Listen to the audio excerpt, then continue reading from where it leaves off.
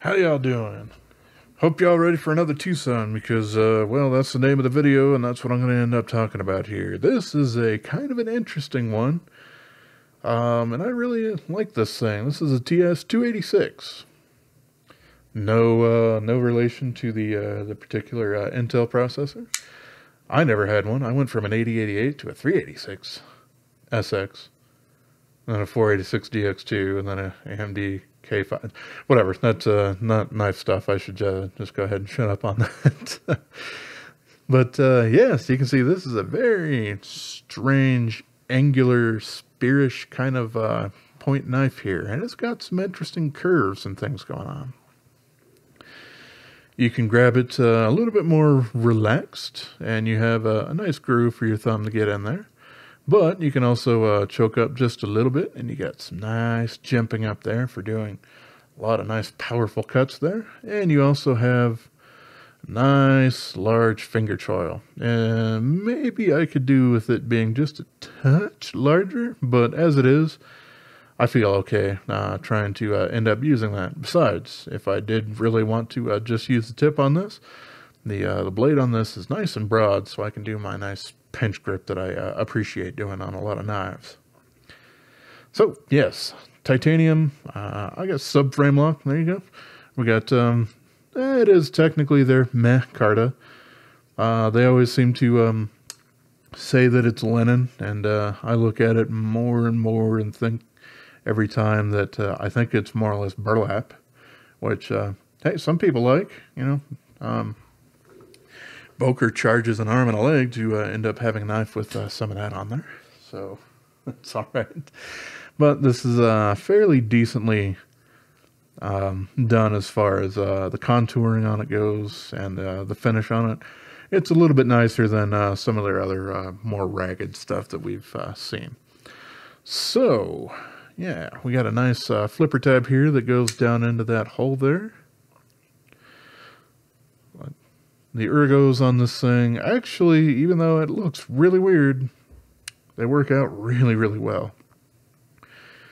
I mean, well, Wong generally does really know what he's doing as far as designing a lot of knives, and especially a lot of knives that do well for those of us with larger hands down to normal-sized hands. So that's something I definitely appreciate here.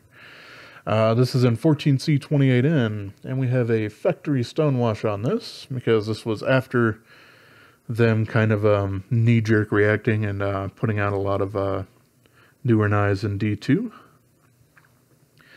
Even though this is in the 200 series, it did come out quite a bit later, but that mostly has to do with TwoSun trying to backfill holes in their model numbers, probably because they were originally assigned to someone else and those particular designs ended up falling through or something along those lines. Not quite sure, but yes, this thing has really, really nice action on it. Feels super, super nice.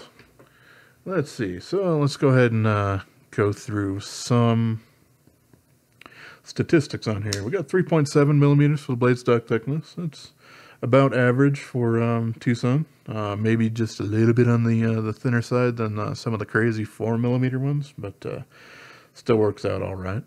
Not the most lightweight knife. We got 4.72 ounces or 113.5 grams. And as you can see, it's a little bit handle heavy.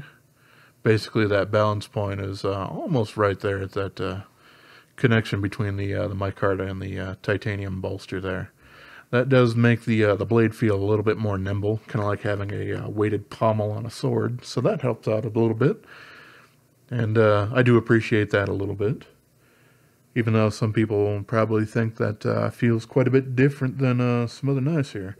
We got 3.7 inches from here to the back here. However, as you can see, we have a very, very large finger choil, so that sharpened blade length area is going to be much lower.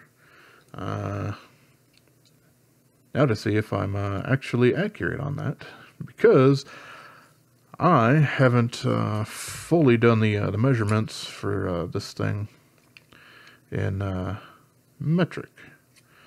Yeah, 3.7 inches. So for metric, we got 94 millimeters right there. But as I said, yes, much shorter as far as the actual cutting edge of the blade there. Okay, let's see, and one more measurement. We got 0.59, I believe, for the inches there. Yeah, 0.59. Pretty close to 0.6. Yeah, well, whatever. It's right around there. So yeah, just under 15.2 millimeters. So not incredibly thick, but you know, it's going to be a little bit thicker due to it being contoured rather than it being a flat slab sort of thing. We do have their tumbled titanium, which does resist some snail trails a little bit more than just a standard bead blast. And yeah, we do have micro milling there, if you can actually see that. Yeah. So the elephant in the room that I did want to address with this thing. This, as you can see, it's a pocket clip. It has one single screw going into Micarta. And, you know, I haven't really been happy about that in the past. However, Wong here has kind of done things a little bit differently. The screw is a little bit more difficult to actually get out than some of the others, but that's okay. Yes, you can see here we have an extra hole.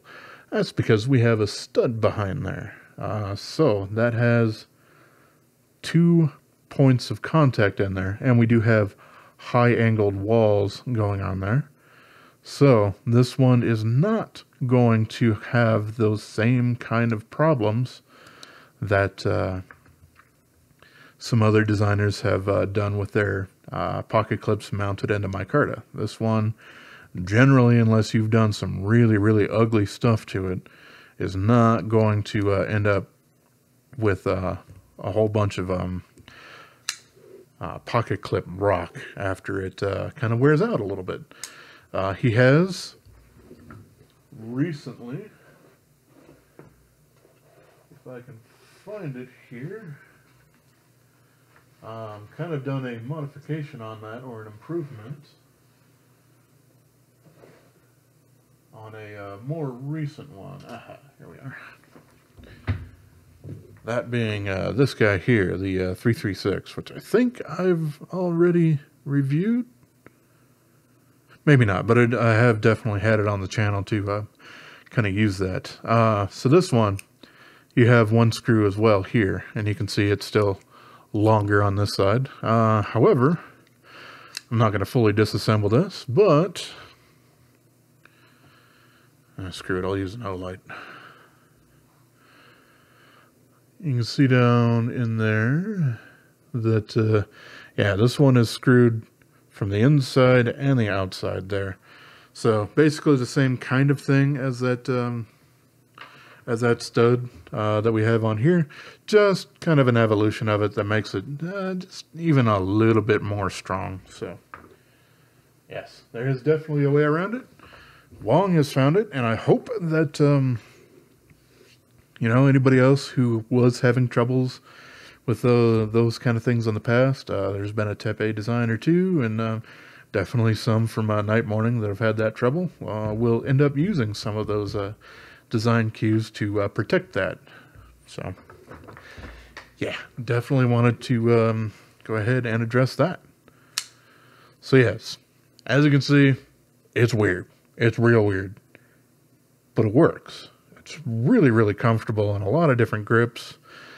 This little curve here for your thumb, I also find really comfortable if I do want to end up grabbing it in a reverse. If I'm, you know, looping around some rope or twine or something like that, makes that really, really comfortable to deal with. Yeah, it just it's very unconventional, but it really, really, really works.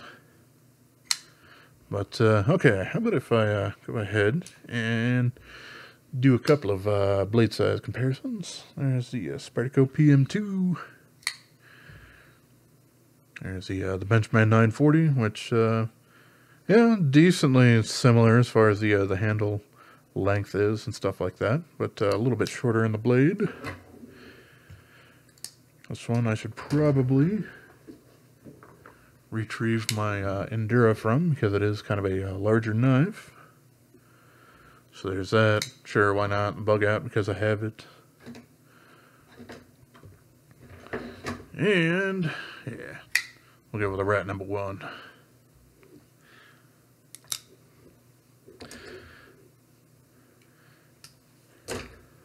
So yeah, that's good right there. Thing full flat grind. This thing really comes down to a really nice edge. You know, this is definitely more of a slicey rather than one of those acute hard use kind of knives. And it definitely shows. Let's see. And I can, I suppose, do a little bit of cardboard cutting with it. Yeah. Effortless. And do some nice curves. It doesn't really stop you or anything like that. And yeah, that tip is super nice and slicey and thin and pokey. Not the most reinforced, so I wouldn't really use this for something like opening paint cans or something like that. However, another Wong design that I would say you should probably go ahead and do that with is this guy here. It's another Wong design. This is a TS286, but yeah, this thing is so thick on this Tonto edge here that yeah, I would feel fairly confident using it for some prying tasks. Well, now that I've done that, I'll go ahead and cut those off. But, alright, yes, that seems to be basically everything I wanted to cover here with the TS286. It's a really good design, but very unorthodox from Wong. He's done a couple of kind of stranger ones, but this one seems to be pretty strange looking as far as some of them go. Oh, since I didn't mention it earlier, the pocket clip works out pretty good. We got a nice long throw and an area here to actually catch on your pocket material. We got a decent amount of flex there, so yeah, works really good, and it's fairly tall for holding on to quite a bit thicker materialed things. Not necessarily important in the summertime for most folks, but hey, in the winter, definitely helps. So with all that being said, that's the basics that I wanted to cover here on the TS286. So if that's all you were here for, was just kind of the review, opinions, and cutting and all that sort of stuff, then I appreciate y'all for stopping by. The rest of us are going to take a little bit closer look on the inside here. And this one, the pocket clip, does not go into the Chicago screw, so I can leave that alone for the disassembly. At least I believe so. And pull the pivot out. Yeah, super nice to get inside there. Super easy. We got the steel insert there. We got the steel bearing races in there. We got a fairly thick blade stop pin going on in there, and a decently long backspacer there, which hey, I always appreciate backspacers. This guy does have a D-shaped pivot to its construction there, and pretty much with all other TwoSuns, that D-shape should face basically back towards the pocket clip when you're putting them back together. And yeah, we do have a little bit of a detent ramp going on this one here. And not much in the way of weight relieving going on the front here. But that definitely makes sense, because all of that weight relieving is done on this side. Sure, why not? We can go ahead and pull that out. I do believe this is a T6. Yeah, they do end up doing that for a lot of their scale attachments from time to time. But yes, you can see that we definitely have quite a bit of weight relieving because we have the titanium bolster and then the rest of that there. So, yes.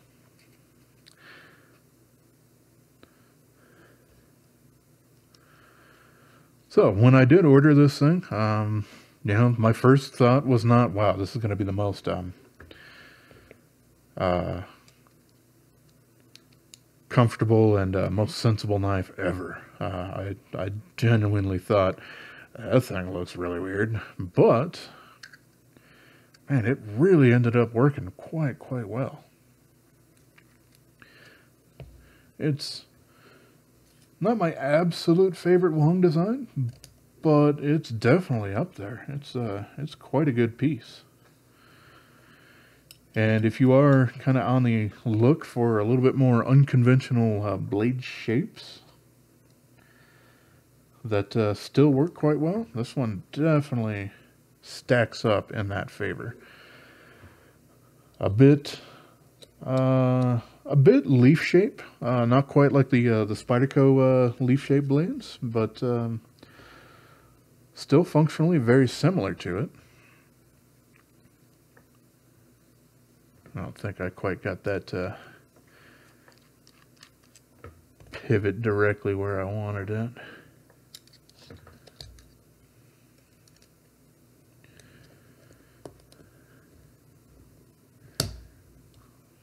That feels like I got it.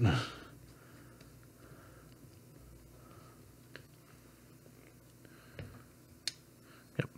I have, of course, over-tightened the pivot. I generally do that until I get everything tightened down. Just because it's easier than focusing on that in the moment. Screws are going to fight me, but that's okay. We'll just do it a little bit more sensibly.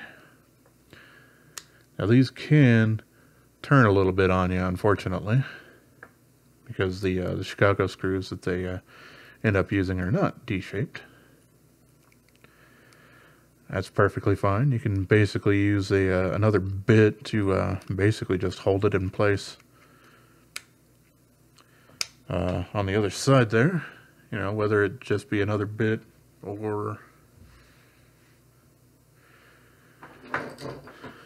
you can use something like one of these little Gorilla Grip guys to fold it over and hold it on the other side there real quick. It doesn't take much extra force. It just requires something to not spin on the other side to fully tighten it up. That doesn't necessarily affect a whole lot of them, but it does affect this one. So, yeah, there is definitely that to be considered, I suppose. But, yeah, like I said, pivot's a little bit tighter than it probably needs to be.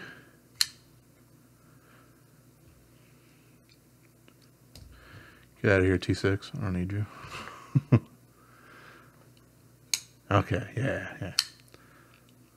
Yeah, action just ends up working out super great on this guy. Anyway, I will shut up now because this one's probably gone on a bit longer than it probably needed to, but that's okay. This is the TS286 from Wong.